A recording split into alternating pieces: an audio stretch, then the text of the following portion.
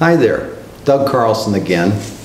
I've had numerous requests to give an update on the Millionaire Next Door lifestyle, consumption, that sort of thing of real millionaires. And I call this series of 2 videos, The Millionaire Dentist. Now part 1 is not going to be real palatable for some of you because it's going to talk about lifestyle and consumption and how much we as dentists in particular do consume, how much we do spend, and how those that have real wealth don't spend or what they spend their money on.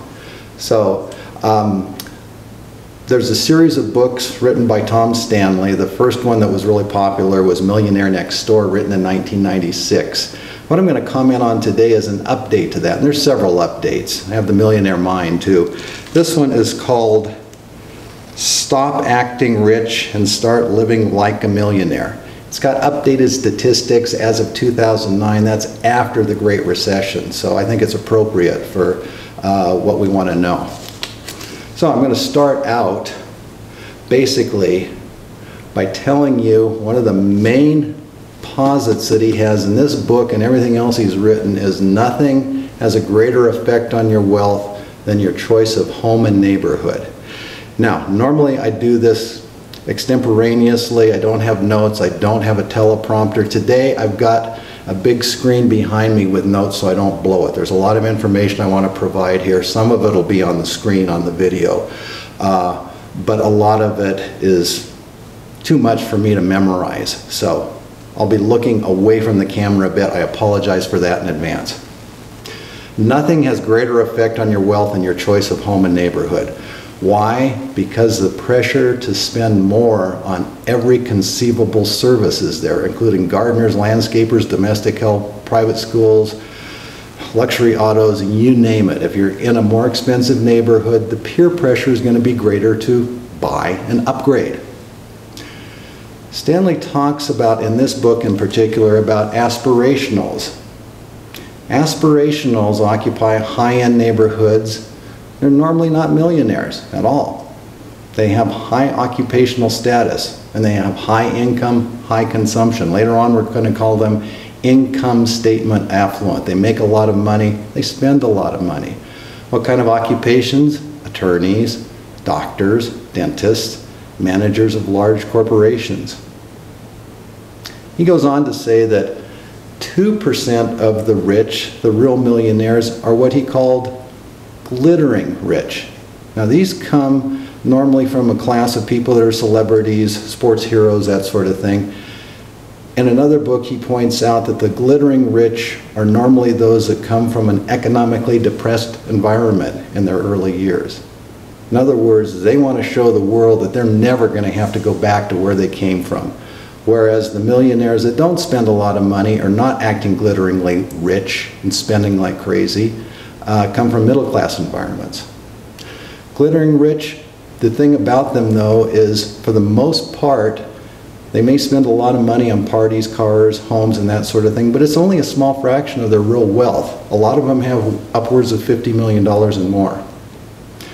So aspirationals though want to be like the glittering rich. So what do? What's the lifestyle? Well, they shop at Saks Fifth Avenue, Neiman Marcus, for their clothing. BMWs and Mercedes are the 2 top choices for cars. They love wine and spirits and have tons of bottles in their homes. Now, the real hook here, the real choice moniker of the glittering rich is that they serve Grey Goose vodka. Stanley makes a big point of this. This is the one thing that you gotta have if you want to look glitteringly rich, is serve Grey Goose. Now interestingly, vodka in this country, by law, can't have any taste other than what comes from the actual distilling process. So all vodkas taste the same by law. Not true of other spirits like gin, whiskey, that sort of thing, and especially wine and beer. But vodka, it's basically all the same. You're paying for the advertising in the bottle. So Grey Goose, what's the difference? None. Obviously people say it tastes better, but realistically, chemically, it tastes the same. Well, how to look glitteringly rich. Now, Stanley spends a lot of time, and it's really, these books are all fun reads. They're easy, they have some stats in them, but they're easy stats to understand. He goes into, how do you really look rich? How can you look like the glitteringly rich? Well, first of all, if you don't have a huge home, don't entertain at home. Most of the aspirationals go to restaurants with their crew, with the group they want to entertain. Buy the most expensive entrees and the most expensive drinks, obviously. If you entertain at home, make sure that you have lots of bottle of wine, lots of spirits, high-end, and in particular, he says, make sure you have a wine cellar. You can convert a room into a wine cellar. And beyond that, convince your neighbors and friends to store their wine in your wine cellar so you have even more wine. How do you do that? Well, there's units you can buy that are temperature and humidity controlled, and just convince your neighbors that, man, I've got the best. It's guaranteed to not go within 0.1 degree of 53 degrees. The humidity is matched perfectly for the wines. In fact, we have a separate white and red wine section that we put things in. You can convince them that they need to store at your house. You put special locks, special security in the room that you have the wine, that sort of thing.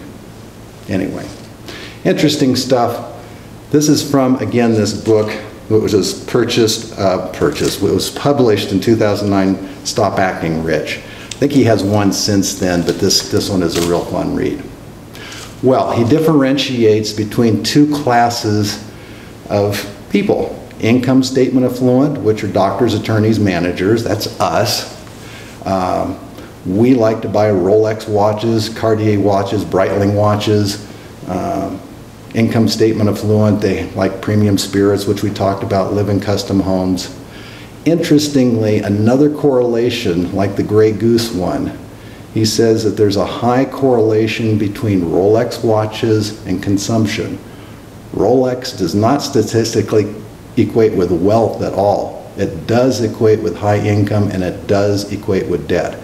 Now the thing is if you really want to be glitteringly rich, you can't have just one of these. You've got to have 31, one for every day of the month. And of course there's watch winders that you're going to need. There's display cases where you have your watches. You can spend definitely upwards of $300,000 to have the right watches in your collection. Good luck. I do not wear a watch. Since high school, they've driven me crazy. I was constantly looking at the time, so I don't even wear one. So thank God I haven't had that habit. Beyond income state affluent, there's balanced state affluent. These are the people with real wealth. What are the occupations? Engineers, one, probably not a big surprise. The other is teachers. Teachers have more wealth, by and large, than doctors. Isn't that amazing? Well, let's talk a little bit more about real millionaires and their spending habits. The median price of a suit that the millionaires buy is $300. Median price of a car, $32,000, and usually they're Toyotas or Hondas. Boats. Millionaires, by and large, do not buy boats, or if they do, they turn around and sell it pretty quickly because of all the time, money, and hassle that they have. Second homes. Most real millionaires do not have second homes. Why? Because it takes too much time. Time is important to those with real wealth. Beyond that, he says that everyone underestimates the cost of the building if you're going to build the home. Furniture in particular, upgrades of course, maintenance, and the commute. So millionaires sometimes will buy a second home, but again, like boats, they sell them back pretty quickly because it's just too much hassle. It's easier to go to a 4-star, 5-star hotel, and they save money. Price of homes. For the group between $2.5 and $5 million of total wealth, not including their home, the median price of a home is $600,000. Not cheap, but not $1 million home. In fact, 90% of millionaires do not own $1 million home. How much do millionaires spend for a haircut? $15 for men, $45 for women. Where do they buy their clothes? Well, there's a group of them that he lists, and they're fairly close together. Nordstrom's at the top, but close behind is Macy's, Kohl's, Target, and Costco. They're fairly even in use. Nordstrom, of course, has good quality clothes. They cost more, but they're quality. How much do millionaires spend for wine? $15 on average. Dining out, 1 out of every 300 couples spends more than $100 regularly for the restaurant they like to frequent most. That's for 2 people, $100. 1 in 300 will spend more than that. Price of a suit, 1 in 900 will buy that $5,000 suit. 1 out of 1,000 basically. In other words, no one. Well, this gives you a little insight into the millionaire mind, how millionaires spend, what their lifestyle is like. They don't spend a lot of money. They spend more time saving. Part 2, we're going to talk about dentists in particular. You know, we are consumption oriented. We are income statement affluent, most of us. Why? Because we've been trained that way in dental school. Our education has trained us to be that way. Peer pressure is that way. The public thinks that we should dress a little smarter, live in a little bit nicer home, drive a decent auto, send our kids, who should be smarter, to private school. So we're thrust into this environment. It's very difficult to break out of the mold. I'm going to talk about a few ways in the part 2 where us that are income statement affluent and are not good savers can save money. Thanks for listening. Part 2 will pop up in just a moment here. Hi again, Doug Carlson, part 2 of the Millionaire Dentist series. Well, what can a dentist do? A lot of us are income affluent, but we really consume a lot and we don't save as well as we'd like to. And as I said in the previous video, we're put into a situation where we're expected to spend more, to have a bigger house, to have a nicer car, to have nicer clothes, to spend more on entertainment. That's just what we're pressured into. What can help? Well, Stanley does help with some tips, but more than that, I've worked with about 30 dentists over the last 5 years who have wealth between $3 million and $10 million, not including their homes, by age 60. They have a lot of tidbits that can help out here. So, first of all, let's talk about the home. Key thing to remember is don't upgrade so often. Budget. Dentists with $1 million home often spend 5% on insurance, maintenance, taxes, and upgrades. Upgrades in particular can eat up 3% per year. Well, on $1 million home, 5% is $50,000. That's an awful lot. Not unusual. Somebody with a $300,000 home is going to spend about half of that percentage-wise, about 2.5% or $15,000 per year. There's a huge difference between $50,000 a year and $15,000 a year. That's $35K. And you know what? To save $35,000 a year is pretty much what we'd like to do long term, $35,000 to $50,000 to be able to retire at a reasonable age. Stage your upgrades. Biggest offenders. Bathrooms, kitchens, and go into restoration hardware. I love their catalogs. They're fantastic. They have the best stuff, but it's very costly. Keep your furniture for 10 years, guys. You don't have to upgrade and keep changing it. Be careful. Young dentists, as far as homes, find a home in a modest neighborhood with the best public schools. So you don't have to worry about private. We'll talk about that a little bit later on. Stanley makes a big point.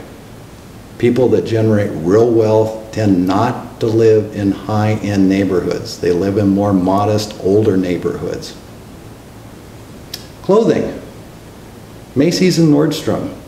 Dentists that have generated a lot of wealth still go to these places, but they budget. They don't spend a lot. One of the key things that I've heard of and I've actually found is if you have unopened boxes of clothes that are laying around your walk-in closet, that's a huge warning. Don't do that. That means you need to slow down. Cars. Well, I make a big point of always buying used, always paying cash, always buying a Honda or a Toyota or a Nissan or something like that. You know what? It's not a huge deal to buy a Mercedes, Lexus, BMW. It's better to buy a couple years old. Body styles don't change that often. And you can save $15,000 to $25,000. Is that going to make a huge difference long term? Not as much as your home, but it still is savings. Entertaining. Stanley spends a lot of time on entertaining, and Doctors in particular like to entertain. Here's some key things to do. Grey Goose. Get a couple bottles, buy a couple. Fill them up with cheap vodka. Nobody will know the difference, guests will love it. Buy mid-level wines and have a couple, 3, 4 special wines that cost more. They may be 40, 50 bucks. That's not going to put you out that much, but have a couple specialty wines. Catering. A lot of us like to cater. It's tough for any crowd whatsoever to cook for them. Catering. Pick a mid-level family restaurant. Yeah, you can do Panera Bread or Chipotle or something like that, but the guests will know it. Fancy restaurants you don't have to do. Mid-level that don't cost a fortune per person, they're going to give you big bang for your buck. They're going to work harder. They're not going to cost a fortune. They're going to give you a lot of food. Try that. The other key thing that I've found out over the years, and have definitely done, have a theme for your party. This will supersede everything except the food. Trust me. Easy things to do. Have a Western night where people dress up country Western. Have a favorite teams night. I live in Denver, big Bronco area. Have a Broncos party. If you're in Dallas, have a Cowboys party. In Denver, most of the people are going to have Broncos clothes on. There's going to be some Green Bay people. There's always Pittsburgh ones, and they really have fun going back and forth.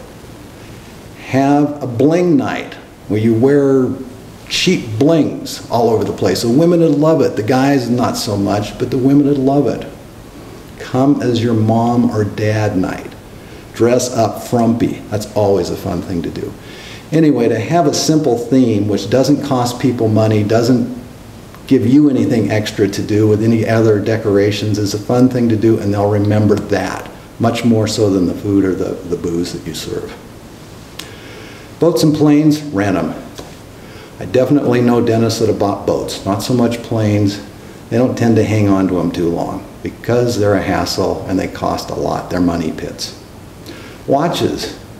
Rolex, that's okay to have one. That's not going to cost you a fortune. They look great, guys like them, but they have 30? Give me a break. That's absolutely crazy, but they have one. You've earned it. You've worked hard. To have nice jewelry is certainly great. Let's get back to private schools. A lot of you do have kids in private schools. That's okay. Yeah, it's definitely costing you $30,000 a year for two, sometimes $40,000. If they're boarding back east, it's a whole lot more than that. You're paying big bucks for private school. If you live in a neighborhood that has great public schools, you're safe. That works. But a lot of people have their kids in private schools. Going to college, here's a thought. Consider top-level public universities. The kids in private schools are going to be set up to go to the top-level schools anyway. Top-level rated schools that are public, University of California, Berkeley, the top one in the nation, harder than hell to get into, almost as tough as Ivy League, or maybe as tough in some instances. UCLA, right up there next to UC. University of Virginia, UVA, top-notch on the East Coast. Michigan in the Midwest, top-rated. University of North Carolina, another one.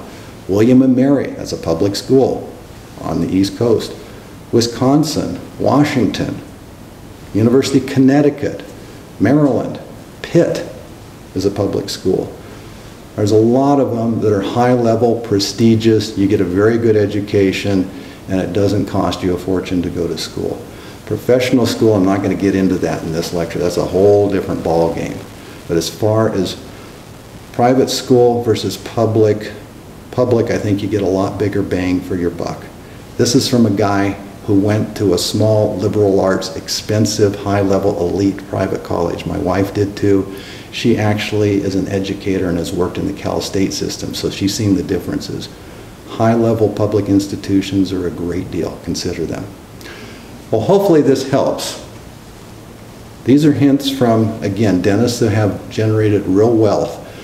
Almost all of them are living a good life. They buy luxury cars in retirement. They live in nice homes. They're not scrimping on a whole lot of things. But during their practices and during their careers, they were able to save significantly. Hope this helps. Give me a call anytime for more questions or information.